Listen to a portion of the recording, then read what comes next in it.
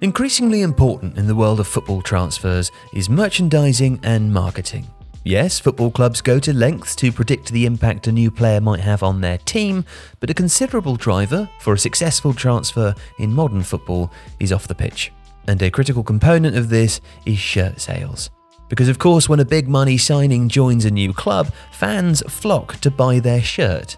Especially if it's an iconic number, and especially if the player is an established superstar. But are shirt sales really that important? How much do football clubs actually make from shirt sales? And, as is so often suggested, do footballers ever actually pay for themselves in shirt sales alone?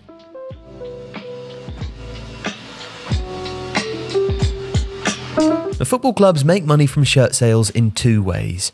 A fixed upfront payment received from the manufacturer as licensing rights at the start of each year of the deal, and a variable commission on each sale once a certain minimum threshold number of shirts are sold. The variable commission is quite small and varies from about 7.5% to around 15% of the shirt retail price, and it's usually triggered once a fairly high threshold number of shirts are sold. This is upwards of 1 million shirts in most cases. Now that means that effectively, kit manufacturers retain between 80 and 90% of the total retail value. The fixed upfront payment is usually sizable, but leaves clubs with an aggregate of about 20% of the total sale value, even in the best case scenario.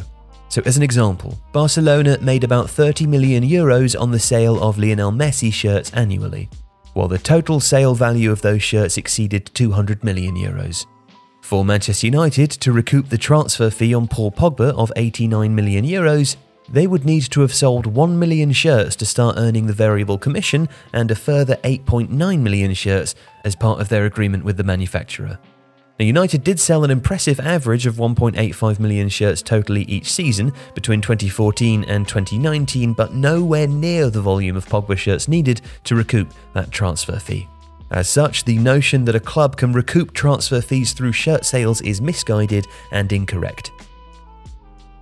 That said, the structure of shirt sales licensing agreements is evolving, and clubs are leveraging their scale and brand to secure more lucrative deals.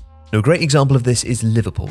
They chose to leave aside New Balance as their shirt sponsor in favour of Nike in 2020. But why did they do that? Well, quite simply put, the deal was significantly more lucrative.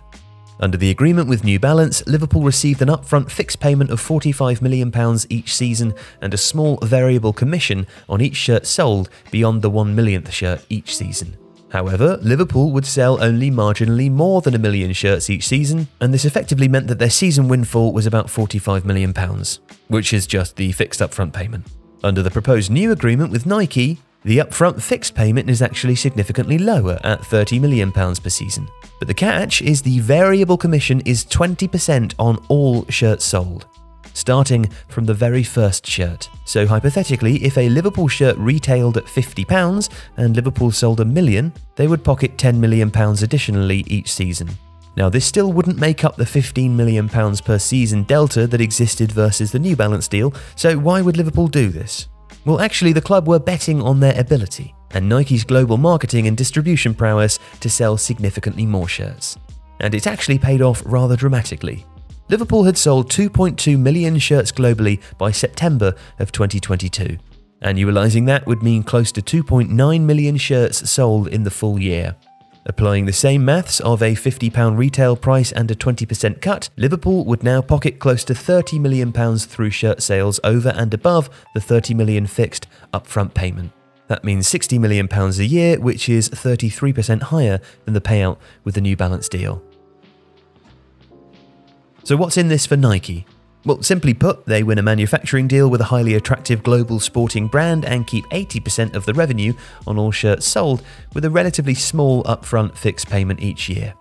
Nike too was betting on its ability to significantly accelerate shirt sales for Liverpool and capitalise on that growth in the global fan base. And in many ways, the timing was also crucial for the club. They lifted the Premier League in 2020 just before the deal began, and the Champions League the year before.